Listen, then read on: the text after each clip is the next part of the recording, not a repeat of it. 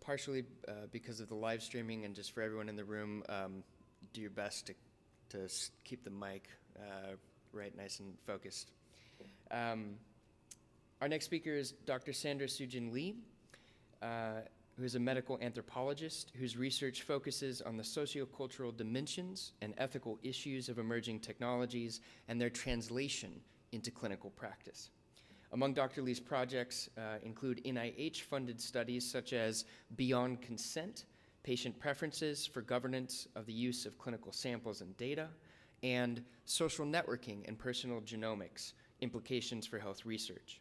In a recently funded study, Dr. Lee and her team examines conceptions of diversity and inclusion and their operationalization in precision medicine research. Currently, at the Stanford Center for Biomedical Ethics, Dr. Lee will in fact be transitioning to Columbia University to join the new Department of Medical Humanities and Ethics as the Chief of the Division of Ethics. Let's welcome Dr. Lee.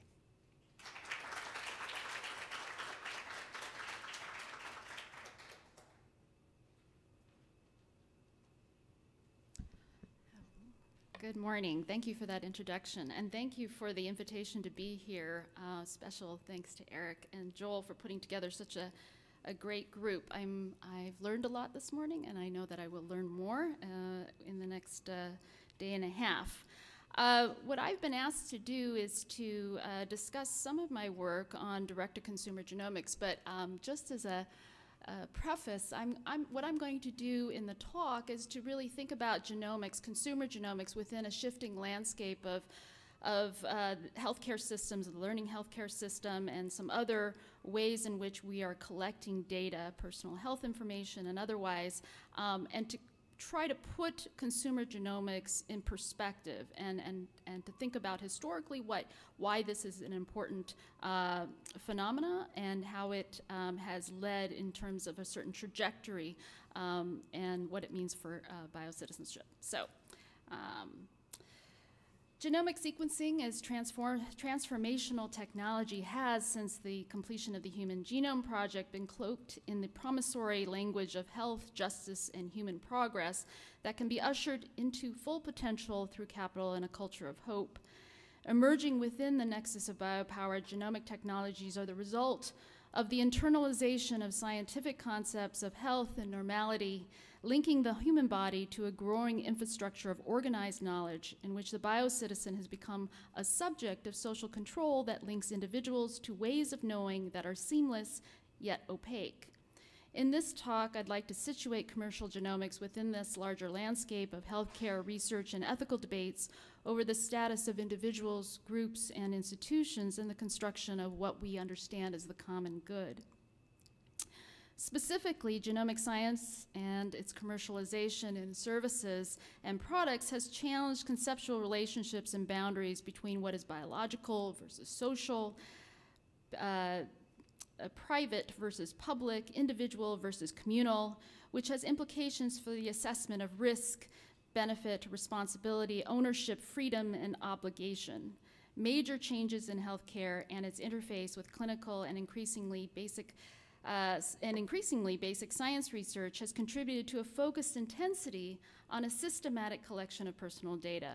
The boundary between clinical care and research that is the bedrock for so much of the ethical infrastructure built up since the Belmont Report nearly 50 years ago has been challenged and many argue eroded with the pursuit of this seamless translation of bedside sciences to bedside care.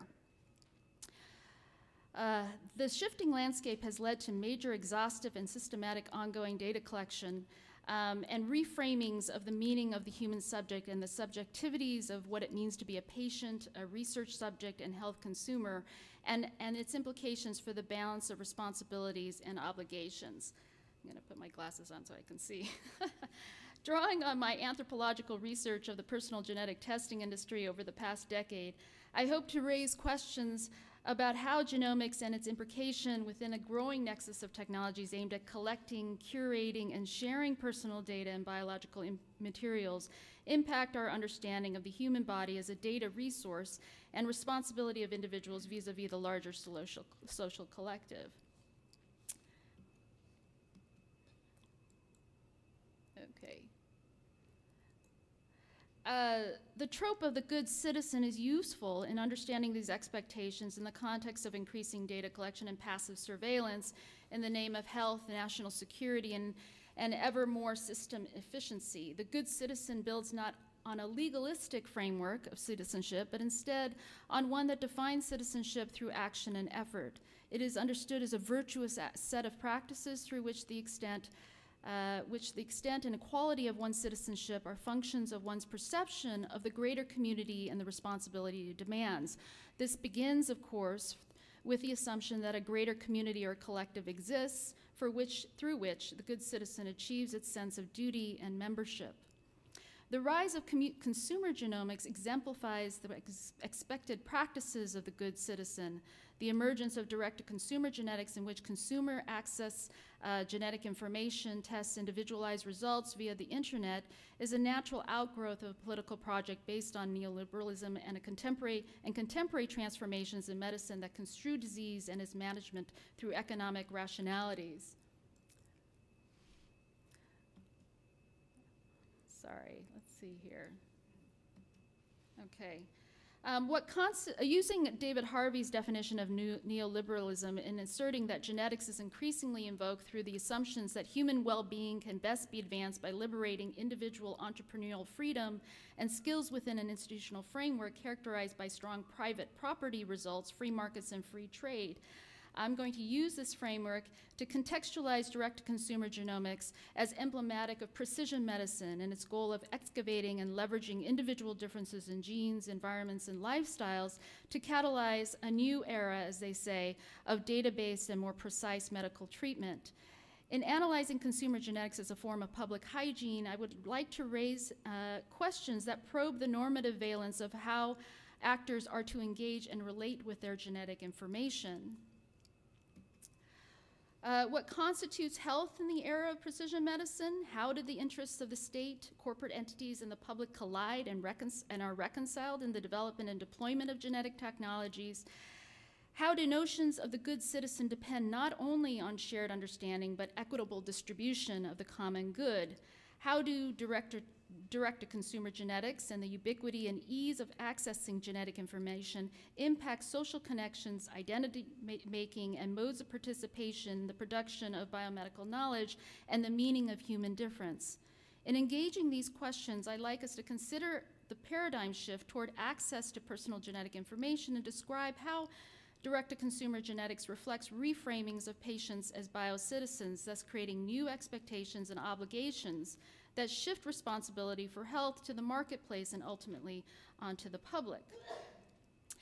Technological developments such as the internet, mass ownership of the personal computer, and increasingly cost-effective genetic sequencing have converged with a healthcare system that encouraged patients to be information seekers.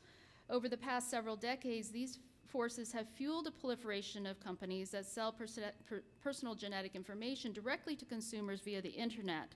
The direct-to-consumer genetic testing market in the United States has grown dramatically over the past decade. 2016, it was estimated to be worth $11.9 billion. That number has increased considerably over the last 2 to 3 years. A large proportion of this market is focused on genetic ancestry testing. More than 50 companies currently provide genetic ancestry testing, including Ancestry DNA and African DNA, as well as National Geographic, which has incorporated genetic ancestry testing as part of a global sampling initiative called the Genographic Project. The bundling of genetic ancestry information with other types of testing and screening, including nutrigenetic, pharmacogenetic, and paternity testing and newborn screening, has been championed by 23andMe, a small startup company founded by 2 women entrepreneurs about a dozen years ago in my neighborhood, Silicon Valley. Under the banner, it's just saliva, no blood, no needles. 23andMe issued a significant challenge to the conventions and policy that aim to protect individuals from their genetic information. By issuing a simple invitation to engage in self-discovery, 23andMe attempted to reorient the public to the power of genetic information.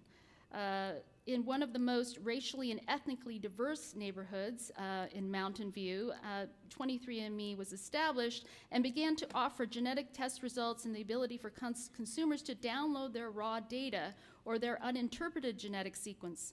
Customers purchase test kits online and receive a set of materials and simple instructions on how to generate sufficient saliva to deposit into the plastic vial. The customer then sends the sample in the prepaid package to the company's lab for DNA extraction and analysis. Using a gene chip that can analyze millions of single nucleotide polymorphisms, the company uploads ancestry determinations and risk ratios of specific genetic markers associated with diseases and conditions around 6 to 8 weeks after its initial purchase. And some of you probably recognize this picture. This is actually quite dated. This was on the front page, not of the science section of the New York Times, but rather the fashion section, in which it likens this sampling party, a spit party, to a kind of Tupperware party. And I realize many of you probably don't even know what Tupperware is. So anyway, for what it's worth. So this is the type of turn that 23andMe has been able to hasten in terms of how we think about genetic information as really recreational genetics, personal luxury, a commodity that those who have discretionary income to spend. At that time, it was about $1,000 to take the tests. In 2007, it's gone considerably down, but nonetheless, it started as a luxury good. Bundling a broad spectrum of medical tests for disease risks, including Parkinson's, Alzheimer's, and Tay-Sachs diseases, with non-medical traits such as eye color, bitter taste perception, and alcohol flush reaction, the company stresses that getting to know your genes is fun. Framing it with the pleasures of hobbies and entertainment, 23andMe has pulled genetics away from a framework of being the weighty enterprise of genetic testing traditionally overseen by healthcare professionals to a private matter between the consumer and the company. Direct-to-consumer genomics takes deliberate aim at the paradigm of protection that inform practices and policies on genetic testing to assert the notion that individuals have a right to their data. This involves several key changes. Conventional wisdom that only patients, those with demonstrated history or symptoms of disease, should be eligible for testing has eroded, giving rise to the assumption that healthy individuals should have the choice to test for a range of diseases and conditions they may or may not be considered actionable. With this change, the therapeutic warrant of seeking genetic information based on prior risk is rendered obsolete for those willing and able to pay for testing. Enabling this shift are the new portals of genetic information that are available through the internet, which circumvent the clinician and place genomic information in a larger domain outside of the healthcare system. These developments represent a challenge to a decades-old paradigm of production and a reconfiguration of the social relationships structured by the flow of genetic information. The sale of personal genetic information through companies reflects a pendulum shift from an era of circumscribed use of genetic tests to one that offers open access to test results as well as individual uninterpreted raw genetic information. Personal genetics and precision medicine have been steeped in the language of empowerment from the onset of the Human Genome Project. The proliferation of tools and databases that are freely available to an interested public have given rise to do-it-yourself genetics. These technological developments frame personal genetic information as an extension of the body, tapping the potential for self-knowledge that reframes genetic information as a right. Genetic information has become a portal for improved health and also a gold mine for personal knowledge and understanding. Building on the trope of empowerment, the personal genetic testing industry has marketed its products as tools of discovery and health management. And I think many of you have probably seen this type of language that is used to market direct-to-consumer genomics, the idea that you have this kind of genetic potential that really just needs to be tapped and to flourish with these types of services that you can get now online. And despite strong claims by 23andMe that it is not in the medical diagnostic business, many 23andMe customers took their disease risk information seriously, drawing comfort from normal results and becoming concerned when confronted with elevated risk ratios. For example, Peter, a 32-year-old high school teacher living in St. Louis, was given a 23andMe kit by his mother as a birthday present. He described his mother as the genealogist in the family. He was not familiar with the company or the range of tests it offered before receiving his mother's gift, but he wanted to find information about his genetic ancestry if it meant that it would further his mother's research on their lineage.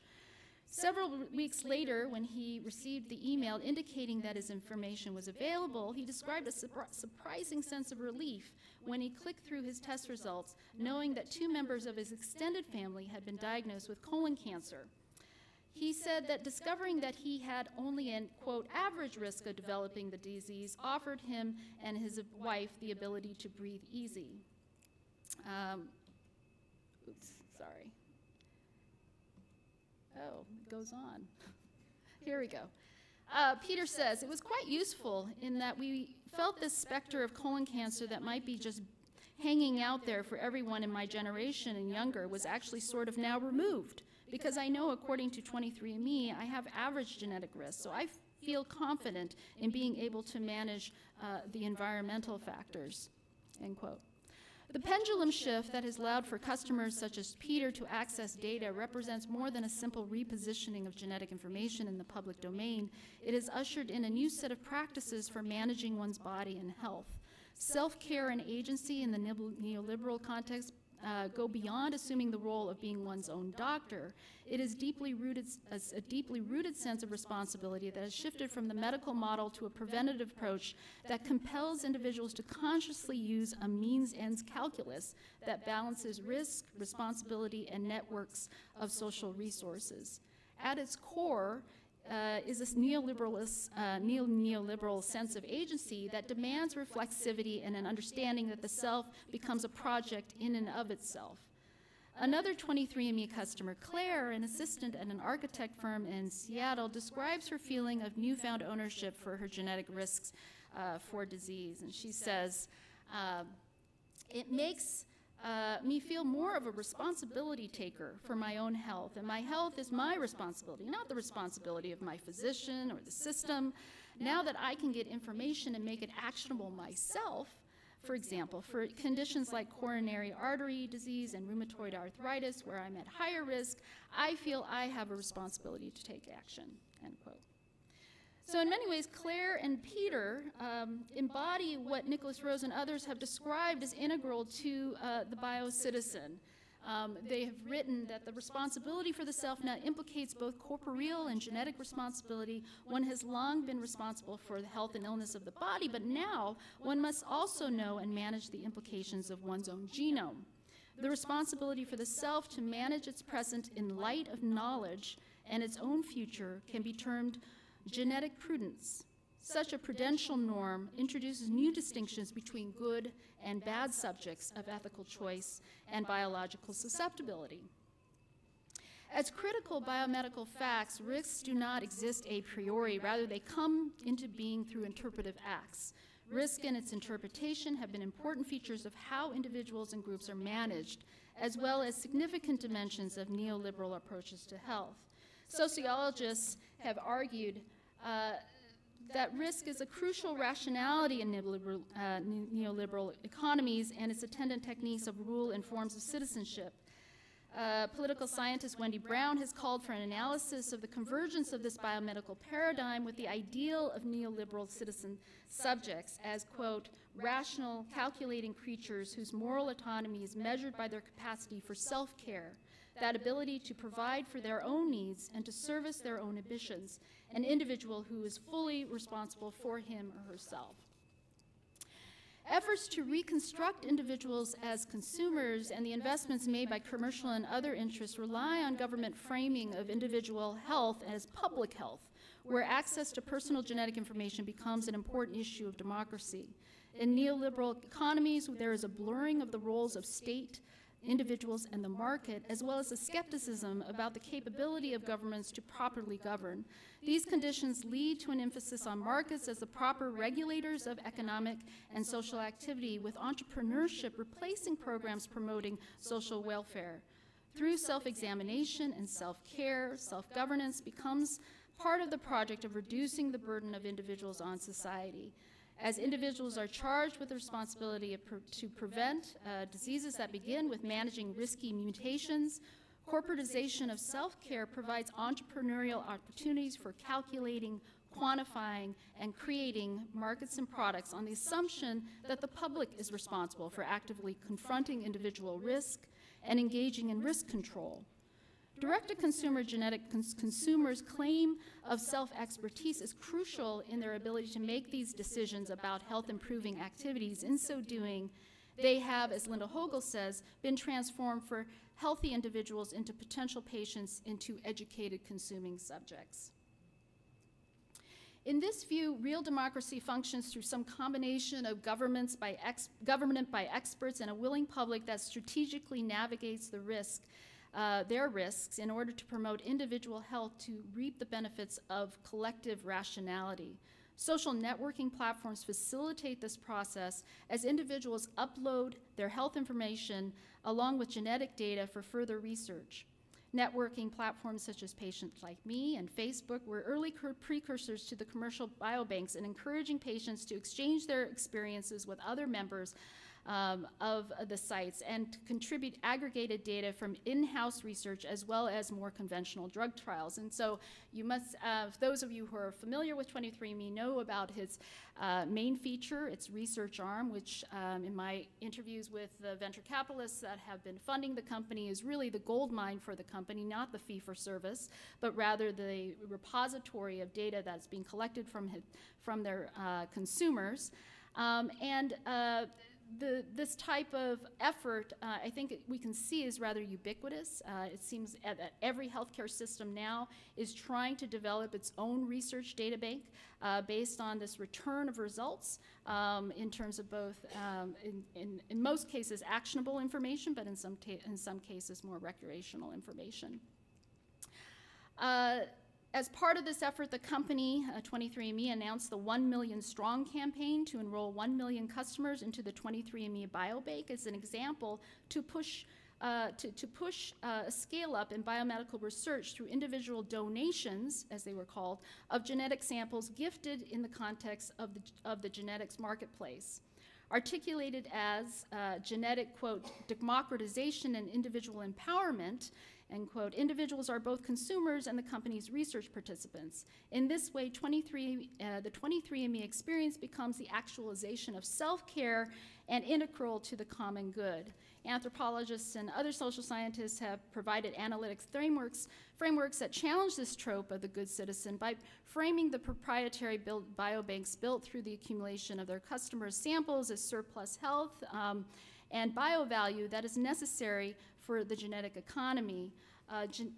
Consumer genomics adopts the promissory language of data mining where corporate interests operate through a narrative of democratization and patient advocacy that often elides questions about bodily capital and labor.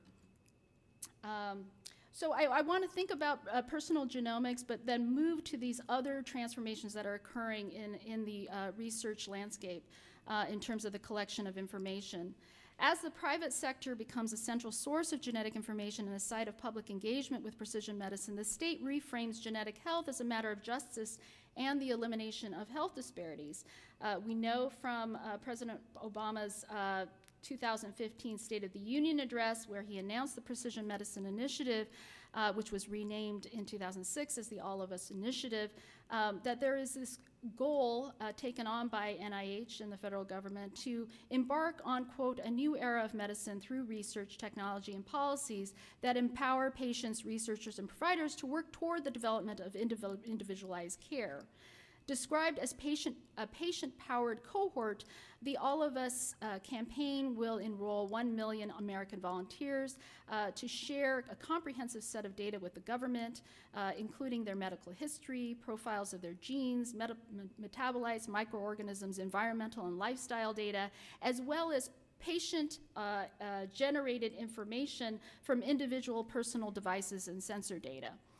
Volunteers are asked for their consent to deposit their updated data for at least a decade after they initially are enrolled into the initiative.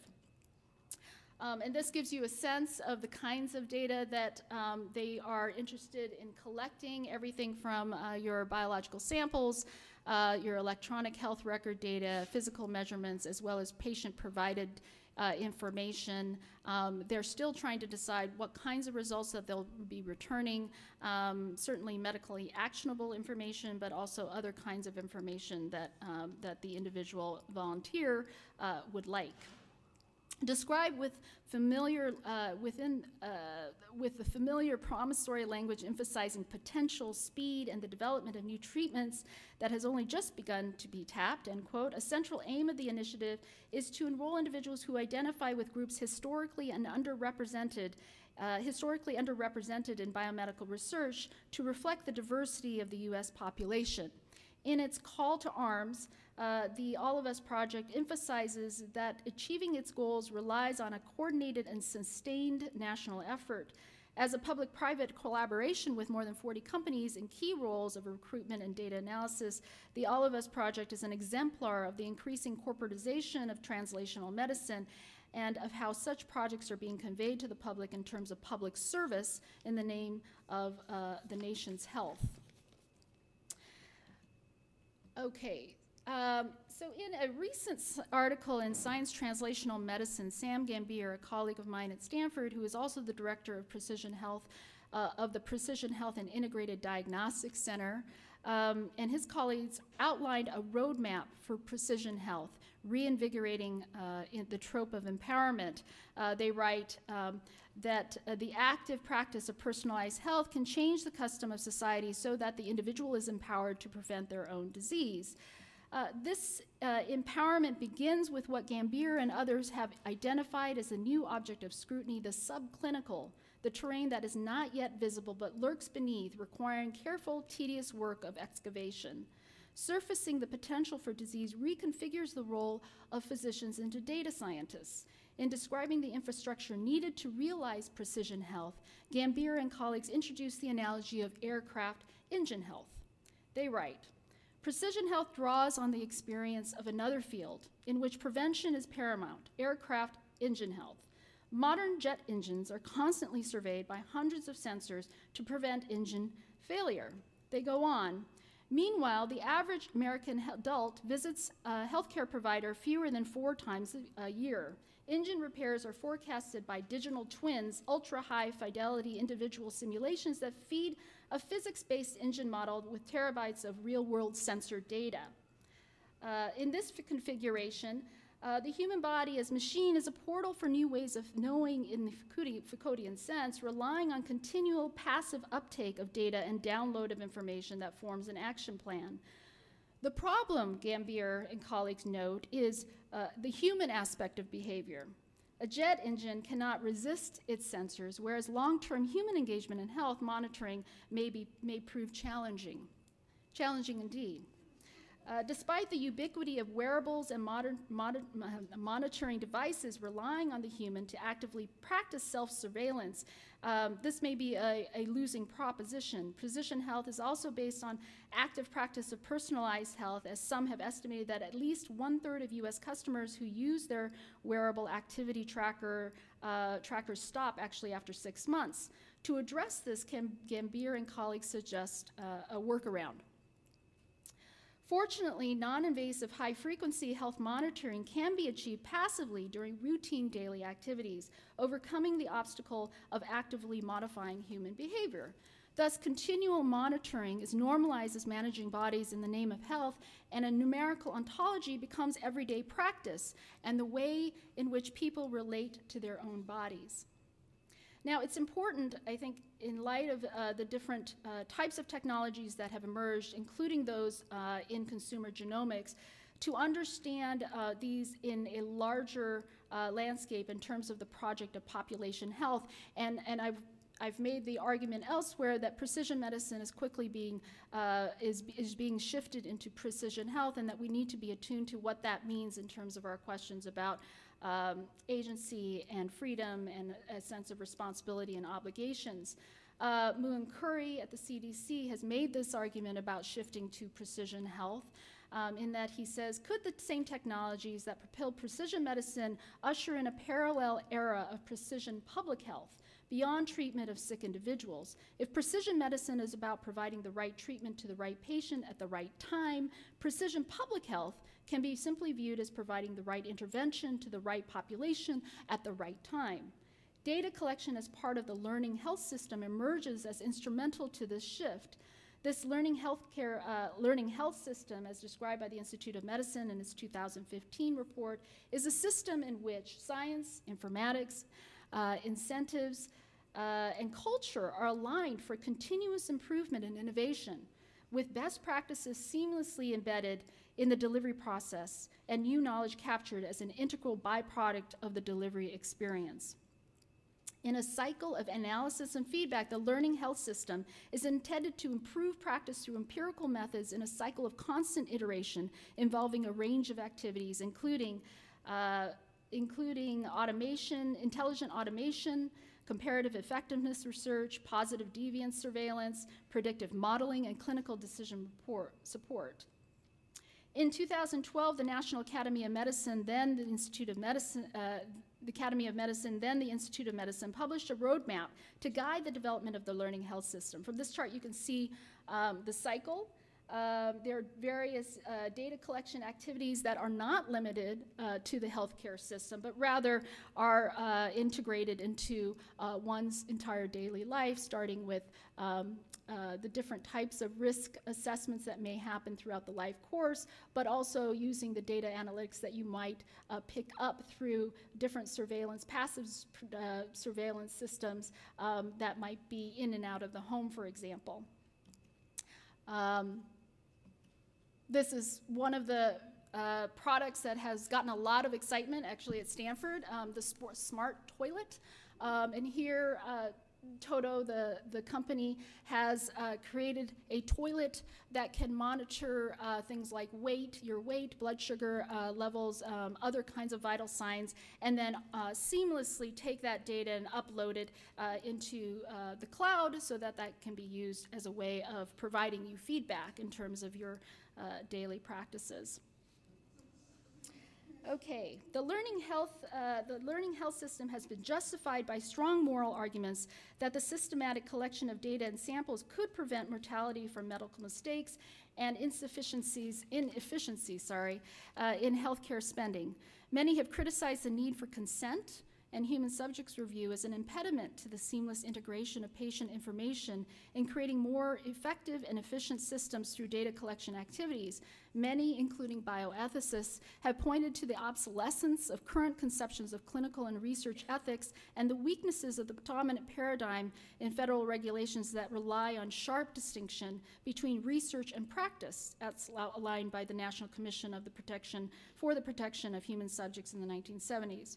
Rather, they argue that the learning health system demands reconsideration and reconfiguration of what are deemed acceptable measures of protection and must be weighed against the moral imperative to integrate research and practice.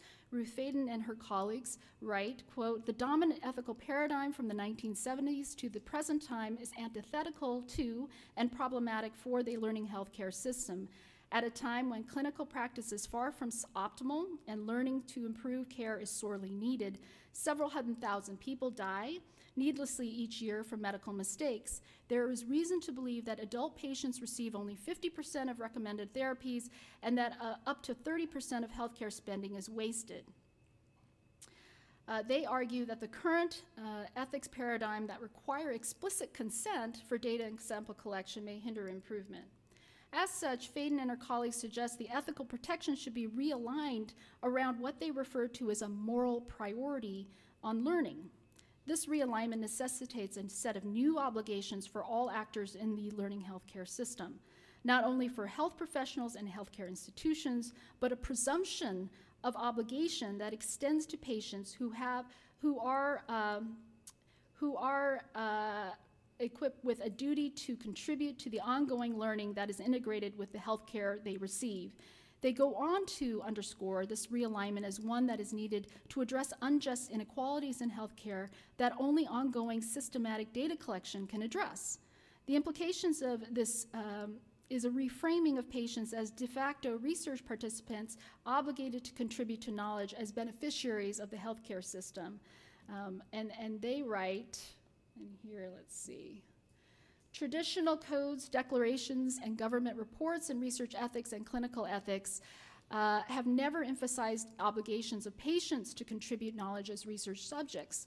These traditional presumptions need to change. Just as health professionals and organizations have an obligation to learn, patients have an obligation to contribute to, participate in, and otherwise facilitate learning. In defending this obligation to learn, they call upon John Rawls' principle of the common good and asserting a norm of common purpose. They write that the common interest of members of a society in the healthcare system is that it is positioned to provide each person in the society with quality healthcare at a cost compatible with individual and societal economic well-being. We also have a common interest in supporting just institutions, including activities that reduce the unjust inequalities. And this is the part that I think is important for us to pause and think about. Securing these common interests is a shared social purpose that we cannot as individuals achieve. Our goals cannot be reached efficiently without near universal participation in learning activities through which patients benefit from the past contributions of other patients whose information has helped advance knowledge and improve care. While Faden and colleagues acknowledge that not all data collection activities are the same, for example, randomized control trials of investigational new devices should only include patients who have consented, their proposal suggests a further erosion of the need for consent when explicit hypotheses are absent, and data collection is conducted for its potential to answer questions in the future, as nonspecific and continually evolving as this process can be. Rather, in this formulation, patients are expected, rather obligated, because of a common interest in general improvement of health. Citing philosopher David Hume, they write that the moral underpinning for this duty of beneficence is based on the assumption that, quote, all our obligations to do good to society seem to imply something reciprocal. I receive the benefits of society and therefore ought to promote its interests. The discharge of obligations of reciprocity occurs through an established practice of making an appropriate and proportional return, returning benefit with proportional benefit, with all alike sharing as a matter of moral obligation the burdens necessary to produce these benefits, end quote. However, this question of benefit and value is left largely implicit and assumed. This emphasis on benefit sharing as a justification for duty and obligation is problematic given what we know about the distribution of benefit in our healthcare system and the outside burden and risk of data collection for certain populations. As Faden and colleagues recognize, the compartmentalization of research and clinical care is increasingly difficult to maintain, so too is siloing and regulating of personal data and samples within strict domains of health and non-health. With the blurring of these domains and the travel of data in and out of systems, basic questions of who gets access to big data sets, for what purpose, in what context, and what constraints are left largely unanswered. Furthermore, regardless of a shared common interest, it is unclear whether there is equitable distribution of the common good to all would-be good citizens, biocitizens. Algorithms used to make distinctions in the form of risk ratios are, by and large, covered by an opaque veil of secrecy, which is backed by corporate claims of trade secrecy and intellectual property. In the genomics and big data environment, algorithms deliver practically uncontestable results. Okay, so I know I'm near my time, so I'll try to quickly conclude. In parallel, several scholars have theorized that market capitalism and neoliberal governance have created a set of expectations that individuals should be responsible for their health status, and that it is incumbent upon them to apply individual risk information in their daily decision-making to improve their health. These everyday practices involve a continual monitoring and mitigating of risks.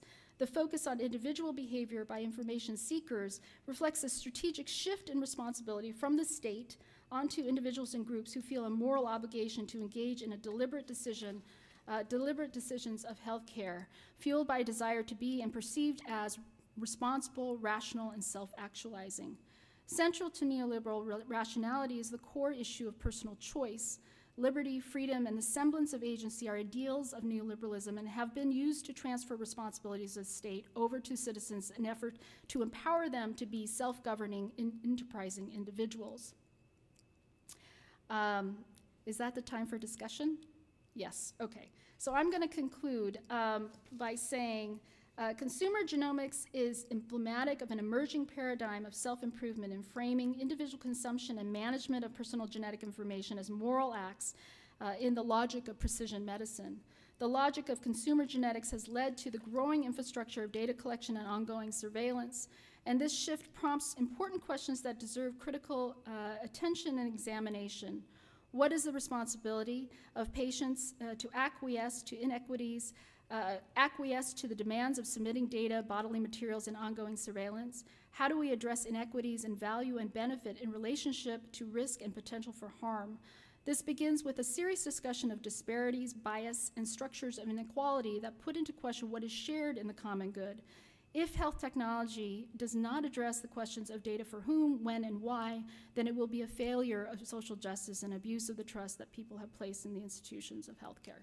So I'll end there. I'm sorry for going over.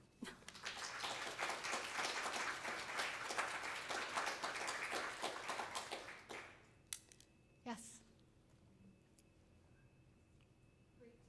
So many questions. If I may ask two, and then and you can decide how long and if you want to answer either. Sure. Yeah. So the first one is about how direct-to-consumer genetics are regulated. They fall under the FDA's in vitro diagnostics devices, and I'm wondering, what does it mean, and how do genetic tests trouble notions of risk and diagnosis when we have a diagnostic test being used for risk assessment? So diagnostics as a yes or no versus risk assessment kind of enveloping all these different factors and kind of being as a percentage rather than a yes-no. And then the second question has to do with this moral duty of the good biocitizen. What does it mean for this moral duty of the individual when they are contributing this donation or this participation to the market rather than to the state? So does that, and these I guess are both, does it make a difference? If it does make a difference between the state and the market, what does that mean for these individual contributions? And does it change at all? Yeah, so lots of really good questions. I think that in terms of the FDA, and I think there are probably better experts in the room that might answer that question in terms of what the FDA has done over time. When I started this research with 23andMe customers, it was before the FDA actually cracked down and took away their health-related tests.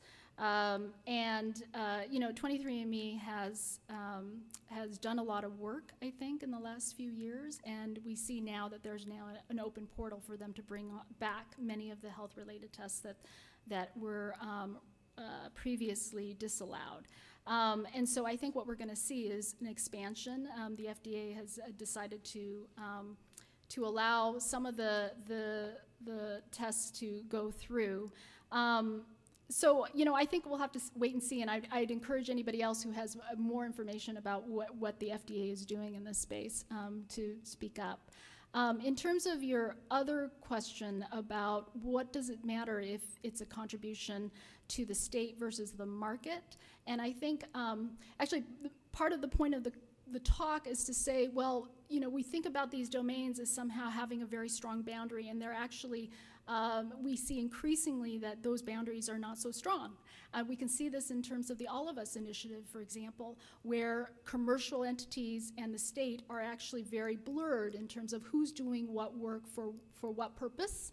And so this is an evolving kind of landscape, and I think it does a disservice for us to think about the different silos in which data is held. So for example, in one of the studies that we're doing in the Bay Area with a community health system that is trying to build its own biobank, there is this sense that, well, you know, this is my local health system, it's my physician that's asking me for the biological sample, it's going to be all fine because it's going to somehow stay within this realm.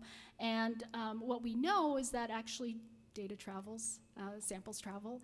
I don't know how many more stories we need to realize that the circuits of data flow are not going to stop.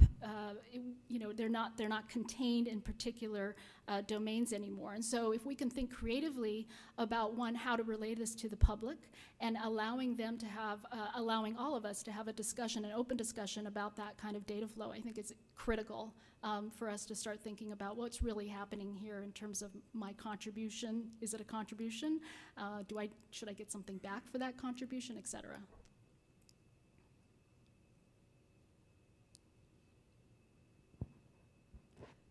Thank you. This was so interesting. I also feel like I have a zillion questions for you. But my first comment is I'm just struck by the title of this whole conference and thinking about what you just said in terms of the weight. It's just so much information. And so I really appreciated how your talk went along so well with this. And then also thinking about how you can get your weight just by going to the bathroom. I mean, oh my God, what a recipe for eating disorders. I feel that would be just so horrible if you had to see how much you weighed every time you went to the bathroom. It'd be terrible. But my question is, do companies like 23andMe take any responsibility other than maybe a little disclaimer, which I imagine they must have, but maybe they don't even have that, in terms of, I'm thinking of the quote by Peter there saying that, well, now I don't need to, basically I felt he was implying, now I don't need my colonoscopy because I'm just gonna, I just have average risk for colon cancer, so I don't need to, get this other test. And I'm just wondering if they have what they say about this when they give back this information. Yeah, well, I don't think it's not a little disclaimer. It's actually a rather large disclaimer saying that this is not medical information. And that whatever information you get, you should take to your clinician and have a discussion with them. So in a sense, they're outsourcing a lot to the healthcare system. And I think you're absolutely right in that the way in which it actually is consumed on the ground is not, it flies in the face. I mean, they know that their market is because they give some information about managing your health. And so for Peter, he did have a sense of relief, and given his family history, you worry that this kind of sense of relief might prevent him from doing the kinds of things we would like him to do. We just don't know. I mean, we could follow up on the Peters in the world to see if that's true. I think that's part of our, in terms of empirical bioethics work, that's something that we can do to see if really this is causing harm. But it's problematic because, in the sense, in terms of the regulatory landscape, they are kind of framing their product as recreational still, even though clearly it is being consumed as information that is going to be used in healthcare decision making, right? This is our last question. Thank you for that talk. So this is going to your point about, for whom does this system work, whom does it benefit? And I'm thinking specifically about how people with intellectual disabilities might fare under a regime of precision medicine. Because it seems like there are two problems. One is that the neoliberal ideal that you were talking about that governs this program is ability-based. It depends on the ability to reflect on the future, to process information, to consider abstractions like risk. And the other conundrum is that intellectual disabilities are categorically uncertain, that for some people they're unambiguously a bad thing and fall under health, and for many people who have them and those who are linked to them, it's a part of human diversity. So I'm wondering, as we kind of barrel into this future, what is the place of this most marginalized, one of the most marginalized groups going to be? Yeah, no, I think you're asking the hard questions, right? So it's unclear, but I will say that this, increasing search for certainty in something that's inherently uncertain is really quite problematic. And I'll just bring up an example that I mentioned in discussion with some others, that This idea that somehow genetic information is the disease, the information is conflated in a way that risk becomes equated with disease, essentially.